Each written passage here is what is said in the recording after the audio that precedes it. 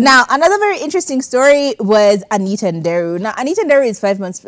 She's 5 months in with regard to motherhood, and we're all super excited. We are all very, very happy for her. She's a mom, all of that. But she does tell us a few milestones that she's gone through in her life, and I think we're just going to say them really quickly in summary. One, she was super excited to find out that she was pregnant last year around the same time.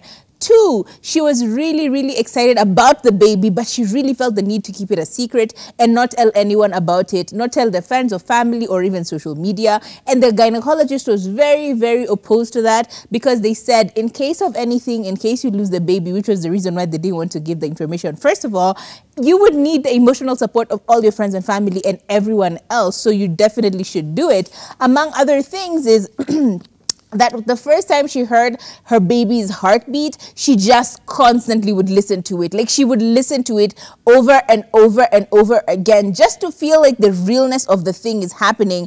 And then finally, she says that when she was in San Francisco and she was just chilling, laying down, she looked past, she was trying to, like, you know, she looked down and all she could see was her baby bump. She couldn't see her lady bits. And that's usually, I think, the first sign of knowing, and yeah, regardless, your belly is going. When you look down and you cannot see your lady, you have to look for other things to try and find other things. You know, it's very hilarious, but at the same time, it makes a whole lot of sense. I am so excited for her. She said she was excited. None of the pregnancy ills and all of the bad stuff took away from how much she enjoyed the pregnancy, and she thought she never wanted it to end until the baby was born. And obviously we know the name of the baby is Kaya Gasheri Catalina Raftery, and I love it. I love it for her. I'm pretty excited. Were there some of milestones that you had with Liam, or some of the things that you remember and you're just like, oh my God?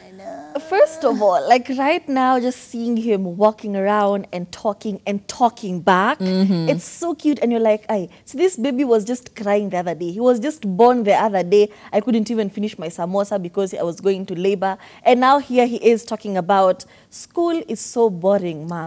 And then he has this thing where he says, "Do you know? So do you know I love you? Aww. Do you know I missed you today?" So it's very cute to see the transitions of everything. And I'm just so happy. It's just happy seeing a kid grow up. It really, really is. The suckling noises, according to Anita, and them outgrowing their little baby bed. It's so cute. I can't imagine. Yeah.